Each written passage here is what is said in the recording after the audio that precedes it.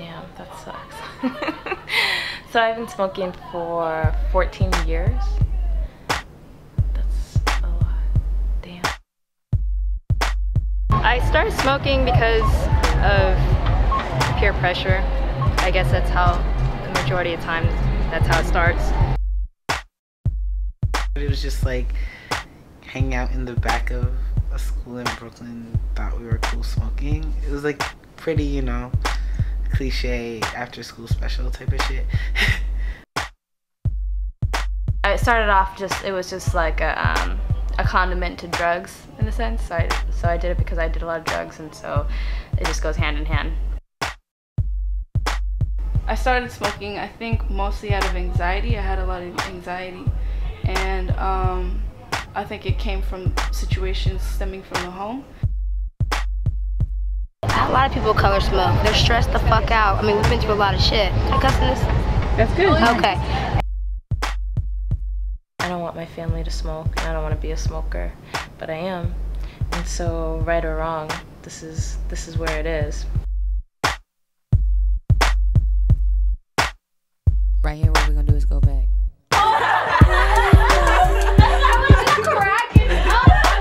I would say that there's been a number of different times when I've been hanging out with my folks, and we just light up smokes and drink, you know, have a couple bottles of wine and just talk about everything. Talk about good shit, bad shit, crazy shit, shit we don't understand.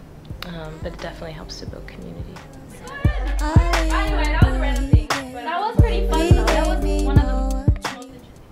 It's just easier to like sit with people that you connect with, like queer people of color, in a room while you're smoking a cigarette, and it's easier to talk about like shit that you went through, like for that day in particular, some shit that you had to deal with inside and outside, you know. I feel like a lot of people surround themselves with people who are somewhat like them. In the political queer scene, which are mostly queer folks of color, like, we all smoke. Like, it's just a thing that's done. There's so many walls that you have up with people that, you know, just breaking out a cigarette or even a drink or just something to do, you know, they can relieve your anxiety.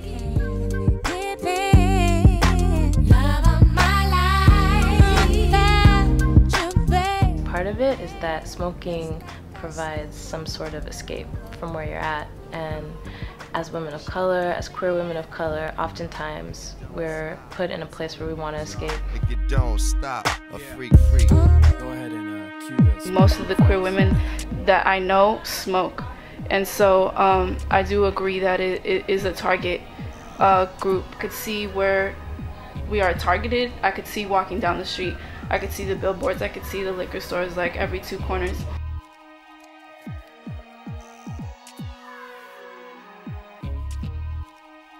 There are lots of reasons for needs for drugs. One is media. Whether there's that one tokenized person of color in the gay show or it's all white, everyone's always doing some type of drug. The fact that so many of us smoke, you know, is not a coincidence either on our parts or on theirs. I think tobacco ads and tobacco sales are targeted toward communities of color, particularly working class communities of color. I love this rap game mainly because it's cool. I think it's a trip that, you know, when we smoke, it's like we pay a certain amount for cigarettes, but we may not eat we may not eat fruit, we may not eat vegetables, we may not put things in our body that take care of us, but we put things in our bodies that give us a quick fix, so that we can keep moving. You can call my bluff. If it's not rough, then I really don't need it. I'm not even ashamed. I got too much reality that's filling up my brain. So sell me on that product. I'm addicted to the game. Suck it up like a cigarette. Light it up, man. It's just like a cigarette. It's something. Like, I couldn't afford to go to the gym. That's another way to relieve your stress, but sometimes you're just like, fuck, I'm just gonna go buy a cigarette.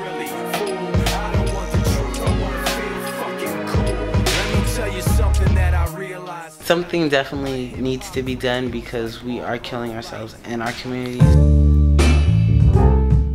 I guess the only way we can really stop it is through like communicating with each other. something that blocks you from really connecting with someone is like that smoke in front of you.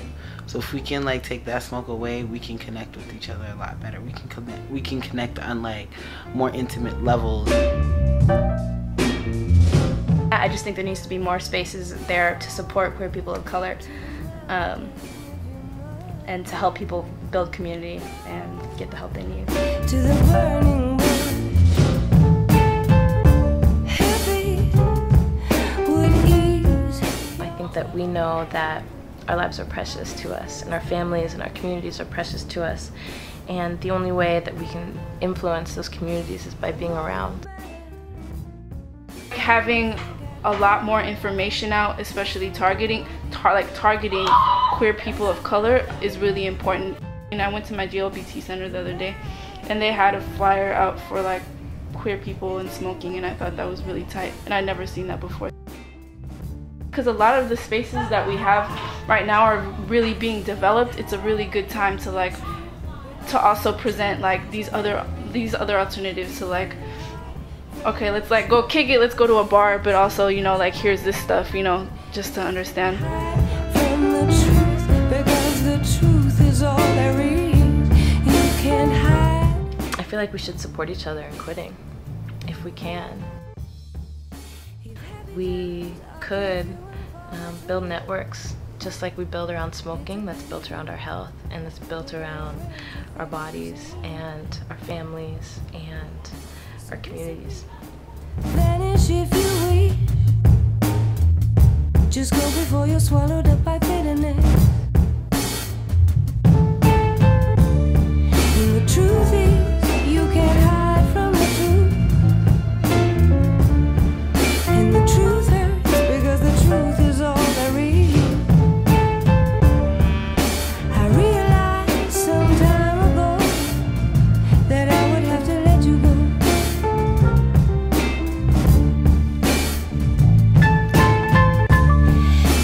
True to say that you return. No pun intended, but we get the butt end of it all.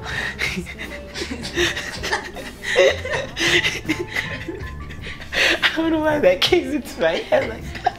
It's from yourself you hide. Just take a look at us. We are heading for a fall.